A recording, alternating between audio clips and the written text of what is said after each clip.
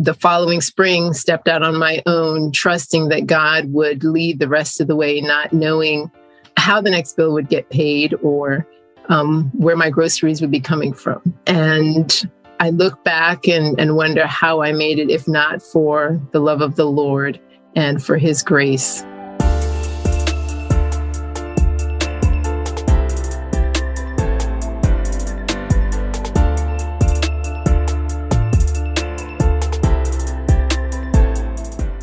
Hello there. Welcome to Treasures and Truth with Tokwe. I am so excited to have you here. I'm your host, Dr. Tokwe Kiku. Everyone wants to feel happy, but it's easy to lose hope and feel defeated in a chaotic world that's so full of problems. This podcast is all about helping you discover the hidden treasures in your trials so you can renew your confidence and live in freedom. If you're going through a difficult season right now and need encouragement, you'll find support here. But before we begin, I'd like to ask you a favor. If you like this podcast, please subscribe, leave a rating and a review to help spread the word. Without much ado, with me on the show today is a special guest who has practiced immigration law for over 25 years in the state of Florida. She has a master's degree in Latin American studies and political science. She has an attractive resume, which includes an extensive experience in immigration law, family, estate planning, probate law, and conflict resolution. She is truly multilingual. In addition to English, she's fluent in Spanish, Brazilian, Portuguese, and French. She's also widely traveled and is a fierce advocate for cultural awareness and inclusion. She's also passionate about issues related to children, domestic abuse survivors, the disabled, immigrants, and civil rights. And on top of all of that, she is a mom of 2 wonderful children and a warrior, princess, and daughter of the Most High God. She's passionate about educating and empowering people to improve their lives. So please join me in welcoming Miss Nadine Brown to the show. Welcome, Nadine. Thank you. Thank you. It's a pleasure to have you on Treasures and Truth podcast. It is a pleasure to be here. Yeah. So Nadine, tell us a little bit about yourself.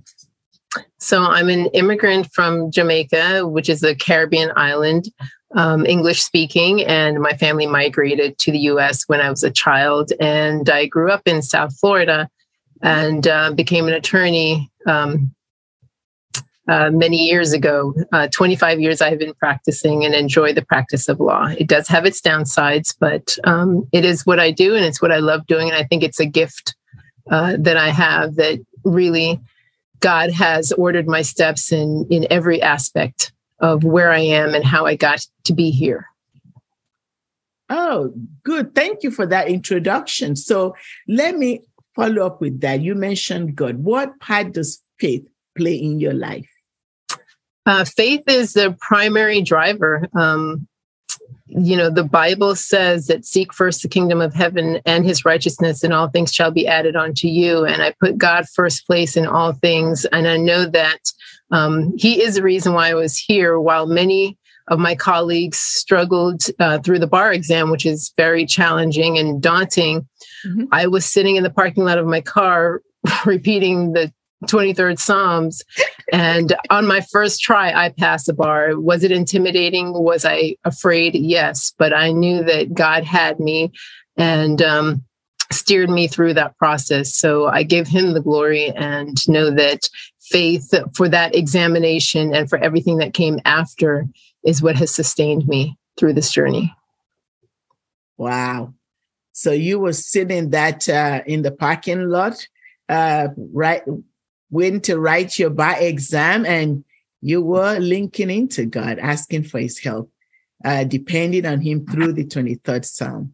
Wow. Yes, I was, because it's an overwhelming experience. 6 hours, two days worth of exams, 6 hours each day. And I know some people did not pass. Some people didn't make it through the exam because they had panic attacks.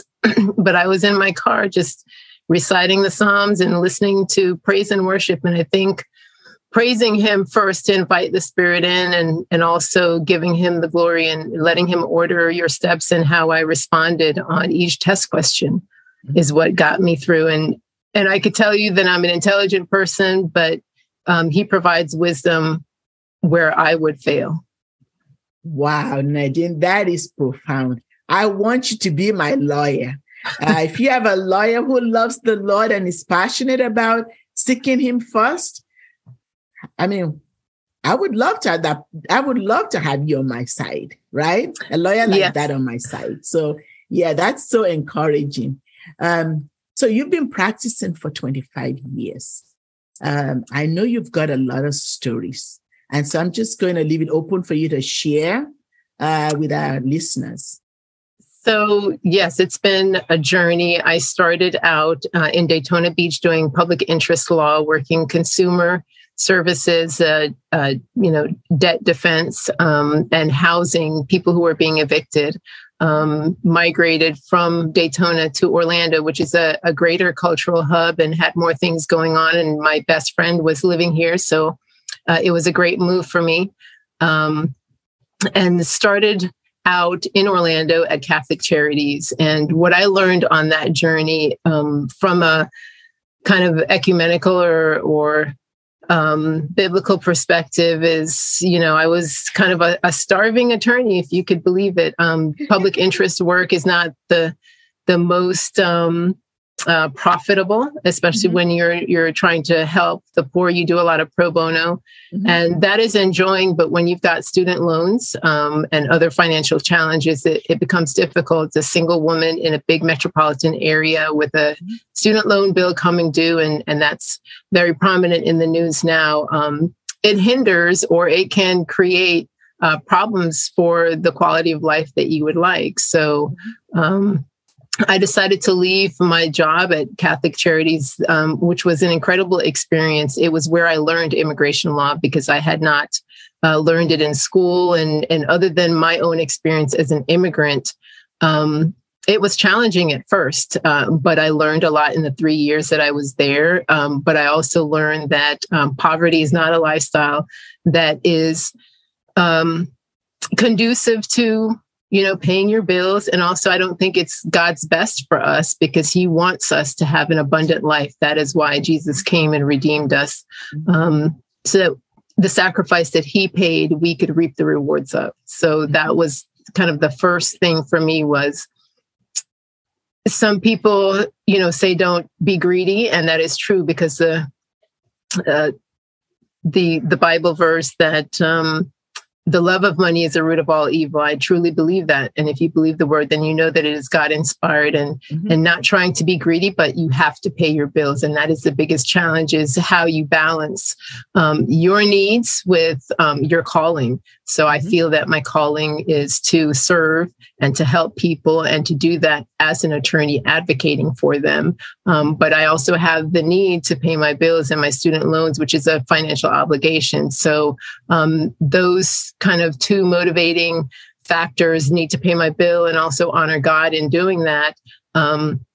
I took a tremendous leap of faith. And that's kind of, I believe, where my journey began. Although there were stories previous to, it was taking an enormous leap of faith, because what I did, I think for me is incredible. And for anybody else in your listening audience is also inspiration.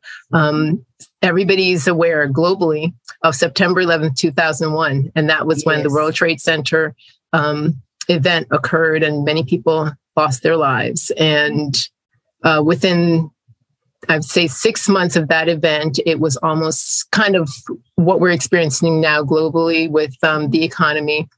And so it was not probably the right time in the natural to go out on your own, but I left my job at Catholic Charities, where I had a steady paycheck. And I decided that I was going to one, trust God, and two, trust my abilities and the abilities that he gave me and step out on my own and become a sole practitioner. It was extremely scary because there are many attorneys competing for clients in the metropolitan Orlando area. I'm a woman of color, and I had $2,000 in the bank and a house that I had purchased prior to September 11th, 2001 in February. And then, the following spring stepped out on my own, trusting that God would lead the rest of the way, not knowing, how the next bill would get paid or where my groceries would be coming from. And I look back and wonder how I made it, if not for the love of the Lord and for his grace that allowed me to get client after client. And what you have to do to, in the natural hustle, it's like you go see clients, you get your name out there, you go on talks, you put flyers, you do what is required, because the two things I don't do is hungry and homeless. And I know that he will provide for me. Yes. So that I will not beg bread. And he did that. And, even my own efforts, I think he superseded all of that. He can do exceedingly abundantly above whatever I could think, do, or ask. And my efforts are but so much, but he provided for me. He is Jireh.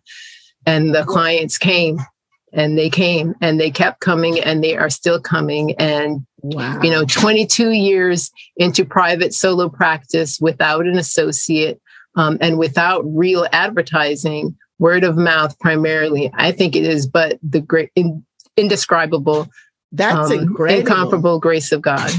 That's incredible. That's really incredible. Wow, what a journey! So It's been a journey of faith, of depending on God. What you described is co-partnering with God in this effort. You've given me the skills and talents, Lord. I'm going to take those skills and talent, and I'm going to trust you and step out in faith. So working at the Catholic charities was the beginning of that journey. And you decided to step out on a leap of faith. Wow. Yes. And God has steadily provided for 25 years. Wow. Yes. So, I would encourage anyone who has a business idea, any business plan, that the best partner that you can have is Jehovah Jireh. And, the word says that a man will not succeed unless he sits down and makes a plan, but understanding the path that God has for him, whether it's, reconstructing the wall in Jerusalem or, creating your own business. You can put together a business plan. You can have an accountant. You can even have an attorney, but you have to have faith, not only in your own abilities, but that God will provide a way for you if you allow him to lead you. And he has provided also wisdom and discernment, because that other component of faith is knowing who to accept as a client and who not to accept, because a part of business is, are we a good fit? Because if the enemy is on the loose looking whom he can devour, trying to steal, kill, and destroy, know that sometimes it'll come in many forms. And that may be in the form of a client. So it's discerning through wisdom which cases to take, which cases not to take. Because even though, you may feel hunger driving your desire to take any and everything, which some of my colleagues do, it may end in disaster. So over the course of the 25 years, it's refining, who I am as a person and the clients I want to help, the cases that I will pursue, versus when I hear the Holy Spirit, whether it's through my gut or a still small voice saying, maybe this is not the one, pass it up, because you don't have to help everyone that comes your way. You want to be a good Samaritan and be charitable. And that's what I learned at Catholic Charities. But I also learned in my journey discernment. And, as the book of James will talk about, he who lacks wisdom, you only need to ask it, because, again, that abundant the abundance of God. Life, yeah. Yes, he will provide. And so it's discerning which clients to take, which clients not to take. Mm-hmm. And, some people have had negative experiences. I've had very few conflicts with my clients, which is, a driver also of complaints or dissatisfaction. And I think as a professional, you always want to be in good stead with your client base, because that's also your referral source. Mm-hmm. And so my philosophy and mission and motto is that not everybody's going to be your friend, but you want to treat them like family. So that is critical, and that's important and essential for what I do, because that's also a referral source. Is if I did good work for you, you refer your friends, your family, people in your sphere of influence, or those who you feel could use the services that I have to provide. And that's what has kept me going, and I think is the foundation of any good business now and in the future. Mm-hmm. Oh, wow. I love what you just shared with us. You said the best partner you can have is Jehovah Jireh, is God, the best business partner you can have. And so you just gave us the secret to your success as an attorney for the last 25 years, is partnering with God, listening to him, allowing him to guide you in every decision, every step of the way, whether it's, which clients to take, which direction to go. Wow. That's amazing. That's really amazing.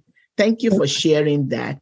I also would like to ask, I know in 25 years, have you had any challenges and how did you overcome them? So in the 25 years, yes, I've had challenges. I've been incredibly successful in my professional life. And I would say my personal life has been challenged. And my two verses, which apply both professionally and personally, is can two walk together unless they're agreed? And it talks about, partnering with God primarily. But also in the 25 years, I got married and I also got divorced. So for life happens while you're doing what you think you're called to do. And I had prayed and I thought it was answer to prayer because, again, discernment and trying to see what God wants for you and, which people you would be a good fit. And the husband that I chose did not last the duration of the 25 years that I had been practicing. And I had prayed and I knew that he was a Christian, at least he told me thus. And, sometimes people's behaviors indicate one thing, but over time, it did not meet up to those requirements. So I'm a divorced mother of two, still going strong and still walking with the Lord. Know that God's best is for us if you're inclined to be married, because marriage is honorable and the Bible states that. But can two walk together unless they're agreed? And I counsel a lot of people because I also am a divorce attorney besides immigration practice that I have. And it is very challenging, and it was challenging for me to make a decision to end my relationship. A lot of people struggle, as I did, with being a Christian and what God's best is for you and the vows that you take. And the wisdom that I got in that process, it was a marriage of about 7 years, but I know this person 5 years prior. So it was roughly about 11, 12 years that we had been together. But, some people aren't always who they say they are. Or they're tested and challenged in different ways. And you can't honestly always know the heart of someone. Only God does. Yes. So actions will prove through the tests and the challenges that you received, whether or not it's a safe environment for you, and that's emotional as well as physical and financial. So a lot of the counsel that I give to my clients is not advocating for divorce, because that's not always God's best and it's not always appropriate in every situation, but only you can make the final decision as when to sever. And I believe that the word is also about spiritual death, not just physical death. So a lot of people get challenged or hung up with, until death do us parts means a physical death. And so I will hang in there until, I get the last rites and they're going to put me in the grave physically. And I believe through what the Holy Spirit has revealed to me and to my own journey, that sometimes a spiritual death is what severs the relationship. And God will close doors which no man can open. And sometimes it's not for you to keep going back to a situation that is harmful emotionally, physically, or financially. And we all, have different challenges, and what your limits are. For me, it's, trying to maintain my practice in my life. And when my children's lives become endangered or my own, then that you have to make some hard choices. But always seeking the Lord in prayer, seeking his wisdom, seeking discernment, not wishing or hurting anyone else, but for your own preservation. Sometimes you need to move forward and to make the difficult decision, and know that if we serve a God that is full of grace, and that the only sin is unbelief and not recognizing the finished work at the cross, then he will forgive you, and you need to forgive yourself for the severance of relationship. And what's in your heart and your intent. So my best advice, and the challenge that I had experienced, is knowing when to sever either a destructive relationship or an unhealthy relationship. And there are varying standards based on the individual. You best know who you are. My motto is always that marriage is a journey of self-discovery, because sometimes you'll be tested in ways that you had never imagined. But also know that you should never be pushed to lose your hope or your salvation. And that's an individual journey as well. So for those, and for me, a dividing line was knowing that you will suffer the consequences of the choices that somebody else makes. So when two of you are yoked together, and it's good, but when it's bad and it's really bad, and that you're going to suffer the severely negative consequences that somebody else makes, then that's also a point where you have to decide, is this something that God is going to pull you through, or is he saying you need to see all the red flags, you need to wake up? Because besides Amos 3:3 that says, can two walk together unless they're agreed? It is 2 Timothy 1:7, which says that God did not give us a spirit of fear. But of power and of love and of a sound mind. And don't lose your mind, essentially, is what that verse says. So, walk in wisdom, one, know that you should not be fearful.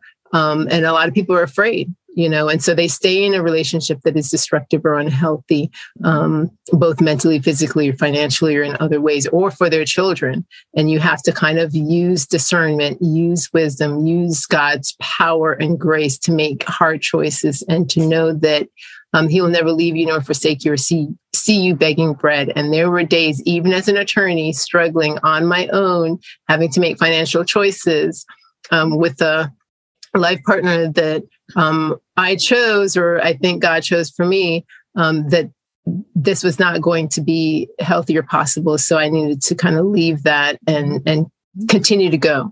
And a lot of people are fearful of, what's going to happen to me financially, or what's going to happen to my kids. But if you lean on the Lord, and if you have a support system, I had no support system. Most of my family is in another city. Half the time people experience shame, or they're fearful, don't want to speak to anybody or let people know their business. But you're not alone. You don't have to be alone. If you can't get professional counseling, or you don't have friends or family members to support you and to guide you through, then you always seek the Lord. And that's the first place where I went, and I have been, and I have not left. And, Psalm 91 is like, those who dwell in the secret place of the Most High and dwell there. I've set up tent and shop and stakes, and I'm not leaving. Oh, wow. So under his wings, I will be covered. Oh, wow, Nadine, you just gave a trove of treasures right there. I mean, wow. One, Thank you for sharing about your challenge and how you weathered it. I can tell from listening that it was a really difficult time, and you walked us through how you came to make the decision to leave, to move on. And like you said, it's different for each one of us. It's a decision that each person has to make, and they have to lean in unto God and ask for wisdom and discernment. And I like that you were not just being emotional about it, but that you were rational about it. Okay, what's the impact on me? What's the impact on my children? And what does God have to say about this? So taking all of those into account, you came up to that decision that, okay, it's time to go. And again, it goes back to what we started with, your trust and leaning on God. And you chose again to lean on God. So that is so powerful. So let me ask this. In that journey, in that challenging time, what brought you joy the most? It was having my children. And I know the word says that they're a great gift from the Lord, they're a great heritage, and the fruit of my womb shall be blessed. And they have indeed brought me joy. One of my children does have special needs. And so there's a challenge there. And is it hard? Yes. On a daily basis? Yes. But we laugh. And knowing their progress in life and that they have such incredible potential and that God has purposed them for something greater than I probably could ever accomplish is what brings me joy. And I was trying to express to somebody the other day of what soul joy means. It's not just, laughter in the moment, but it's understanding that God has such marvelous things for you in spite of what you see going on around you or you may experience in the world. So whether it was, things going on at work that were stressful or my marriage falling apart, I knew that I had my kids and what I was doing for them is what brought me joy. And what their future would hold is what also brought me joy. And also just the knowledge of God brought me joy. It's something that it's a knowing in your spirit that he has you and that come what may, he will see you through. And it's like, every battle, every challenge, it is laughing through it because, God's got it. I mean, the battle is his, it is not yours. And sometimes we're running around you may get upset about a thing or a person or a circumstance. And it's like, when you look back or you look at it in the scheme of things, it may be hilarious because it's like, because people do things, without thinking and that whole journey and walking in forgiveness is because if they really truly understand the profound impact some of their decisions have or the circumstances, and God has a sense of humor. He will rectify things. He is Jehovah Gamal. And I had a situation this week from the hurricane where I ended up in stitches, even though it was upsetting initially. But I said, you know what? He's a God of justice. So in due course, sometimes sooner, sometimes later, he will remedy what needs to be remedied. And I take joy and comfort in that. So I'm laughing. I laugh a lot, even in the face of circumstances. And some people say I should be a comedian, but it just because if you step back and look, you realize how privileged and how blessed you are in the midst of everything. And so just the blessing is what brings me joy. The blessing of my kids, the blessing of perspective is also what brings me incredible joy. Wow. Nadine, you are awesome. I wish our listeners could see your face just glowing. And just as you were smiling and laughing and sharing with me right now. So you just shared that even in the midst of everything that could be going wrong, even as early as this week with Hurricane Ian, you even had an encounter and you were not taken aback by that. You still found joy. You still found laughter.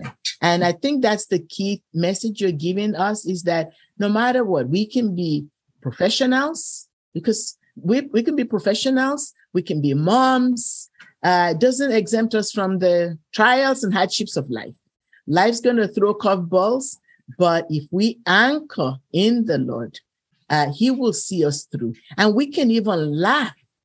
Reminds me of the Proverbs 31 woman. We can even laugh at, some of the things that we go through. We can laugh. We can have joy. You shared about your children bringing you joy, being intentional about just being joyful, looking at circumstances from different perspectives, and looking at it from different angles, and just choosing, again, being intentional to choose your attitude, to have that attitude of joy. Wow. Thank you much. Thank you so much. So as we are rounding up our conversation, what's one thing that you would like our listeners to take away from your story? So it would be definitely to know that you have the power of God within you, and that he can do exceedingly abundantly above whatever you could think, do, or ask. Seek him first. Ask, and he will give you the treasures and desires of your heart. Those who dwell in him and abide in him. And that's what the word says. And if you do that, I'm living proof of it. There's so many stories I could have told why I shouldn't be here, but I am. And that's a part of my journey, and why I consider myself a warrior, because the weapons of our warfare are mighty in battles through the pulling down of strongholds. So it's not just in the, physical might that makes you a warrior, but how you overcome the trials. And I am so grateful that you've given me this opportunity. But yes, the message is that persevere.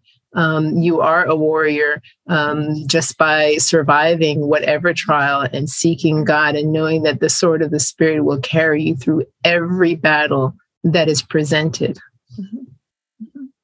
Wow. So again, Nadine, thank you so much for coming on the show today and sharing your story with us. And I want to ask you, how can people connect with you? So I have a firm website, NadineBrownPA.com, to find out more about my skills and qualifications and my backgrounds professionally. Also reaching out through email and my phone. I have a Facebook page that I frequently post information to, that is helpful in all the areas that I practice, and also, just life journey ideas and thoughts, and community information. Because it's like, if you don't know, then you really are at a disadvantage. So it's seek knowledge, seek wisdom more than knowledge, and then know that you can utilize his power to get you through and to make right choices, so that you can live the abundant life that Christ died for us to receive and to experience. Thank you for that. So people can connect with you at NadineBrownPA.com, and also on social media, on Facebook, and they can also connect with you by email. So thank you again for being here on Treasures and Truth with Tokwe. I hope Nadine's story empowers you to tap into the treasures in your own trials and to lean on God. That's the takeaway message for us today. Whatever situations we find ourselves in, lean on God, trust him, ask him for wisdom. I will have the show notes at hiddentreasuresandriches.com. And I would again like to ask you to remember to subscribe, leave a rating and a review to help spread the word about this podcast. So again, thank you. Remember, God has answers.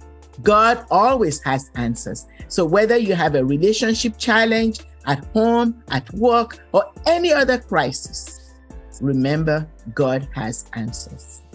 So until next time, God bless, and I look forward to seeing you again.